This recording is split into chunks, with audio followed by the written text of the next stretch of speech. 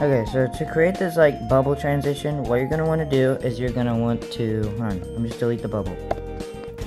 So what you're gonna want to do is you're gonna get the ellipse tool, and the way you can do that is by holding on like the rectangle tool and then clicking ellipse, and then you're just gonna make one by holding shift, and then I accidentally did a mask. I want to hold shift and then drag and then release and then let go shift, and then you're gonna expand the amount of stroke, I would say to like 800 pixels, but don't worry if it's like super big, we're just gonna expand it down.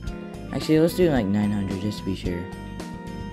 And then right here, and then we're gonna align it, and since the anchor point is already in the middle, then we can align it without having to change the anchor point. Appear up for 10 frames before the transition and then 10 frames after.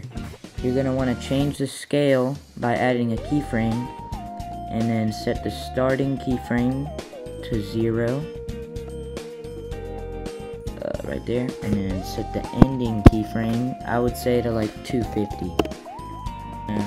Go to stroke width and set a keyframe like right at like 25 frames, I guess, and then we'll end one here, and then you're just going to want to set it to 0.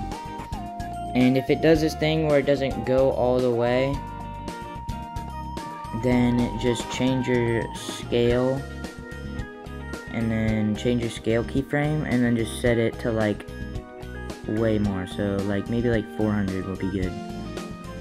But you want it to fill up the entire screen, so you can see like the edges aren't filled up all the way. So we're just gonna change the scale a little bit more. We'll do like 450. So there we go. And it's doing that thing where it like starts getting smaller, and you can just fix that by changing the scale even more. That sounded corny. And then it'll do that, and then it'll start this hole in the middle. And if it does it too late, then you can just set this keyframe a little bit earlier, so maybe like right here, and then that's perfect. Alright, so then you got this, and if you want it to look like a little bit smoother, then you can just add motion blur, and with this like button right here, and then it should work.